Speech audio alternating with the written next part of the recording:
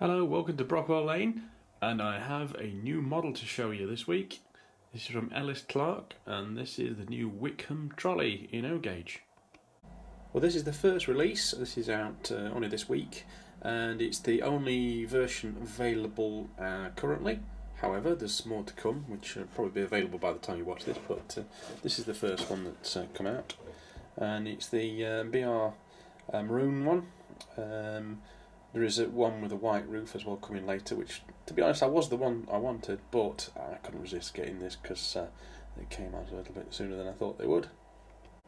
So nice, stylish little box. It's smaller than I thought it would be. Very nicely presented. So let's have a look inside. And we've got some little stickers by the looks of it. Ellis Clark Trains stickers, and what's these? Wickham, where England?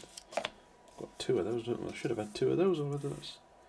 You all get them, maybe they put one extra in. Good, anyway. There's the instruction manual.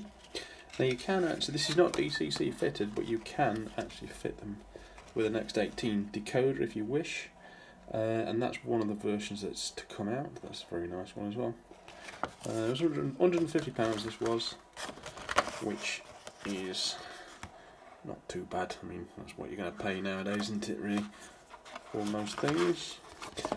Models, and there's a good instruction booklet there. Looks like it comes with a few details there as well to put on, and that's how to fit the decoder and so on. And a little bit of reading on the prototype there as well. I suppose you can pause that if you want to read that.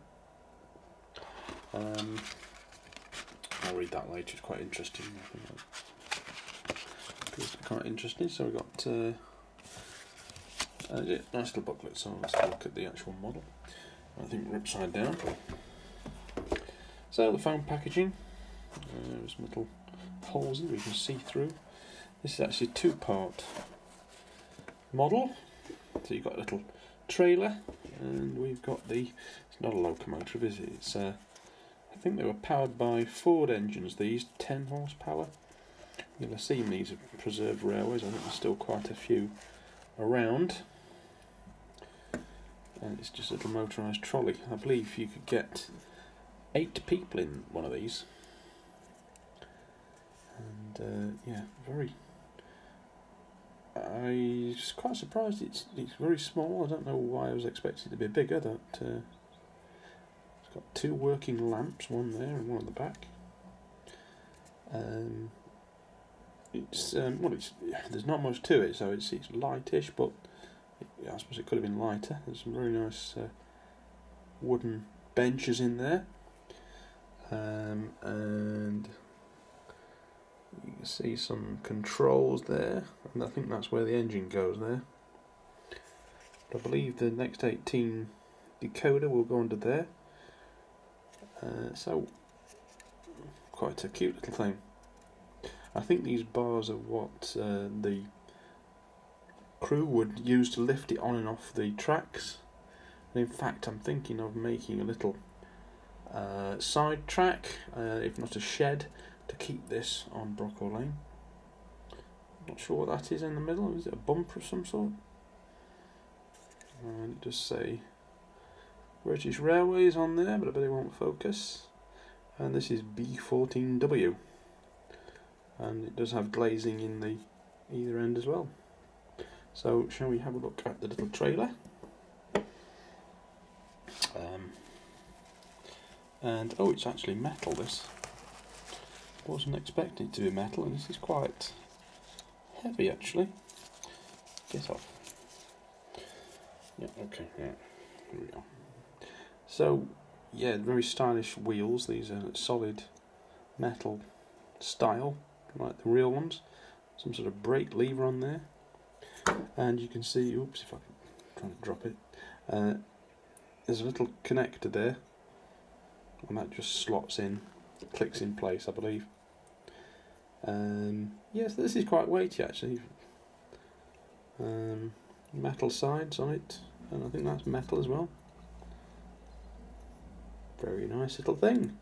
We'll see if it runs on Brockwell Lane now. Just before that though, But have a look at the detail pack as well. So what we got here? Don't know. I think there's curtains, and I'm going to have to look at the instructions to figure out what they are and where they go. But I know there's some curtains for the sides, rolled up, however. So I'll have a look at fitting those later. Well, here she comes under the bridge. We're running away because there's no driver in it. I have got a driver to put in it, but that is very controllable. Slow. It's quiet enough.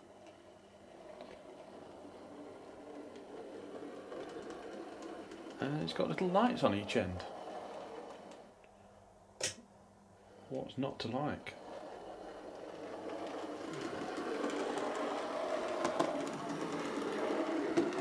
It's going to look a lot better with a little maintenance crew in there.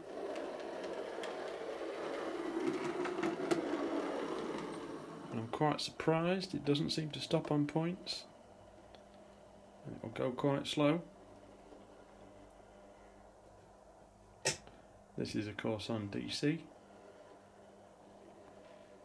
Using my little gauge master.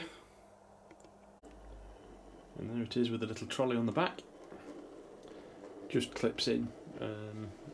It might look a bit flimsy, the little coupling, but it's metal actually, so it's not too bad at all.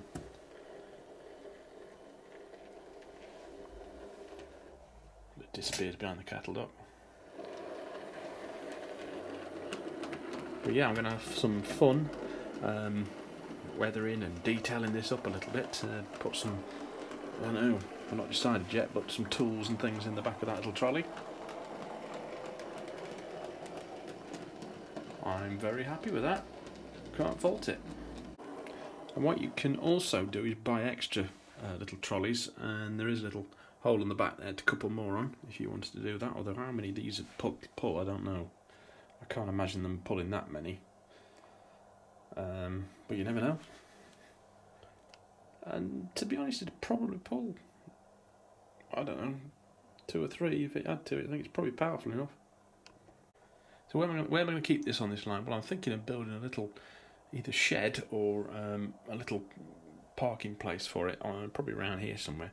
So I might have to dig away here, but and if I put a shed on it, you won't be able to see it from this angle, but I'll think of something.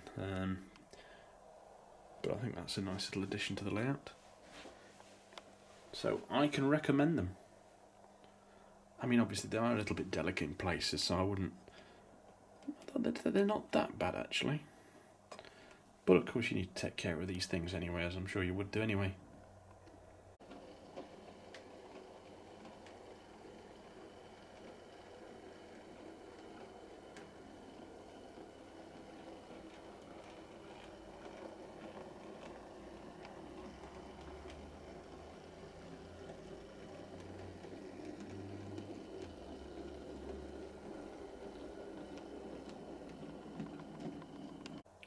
So there you go, little review. Nice little model. So I'll see you next time on Brockwell Lane. Please like, subscribe, and bye bye for now. Bye.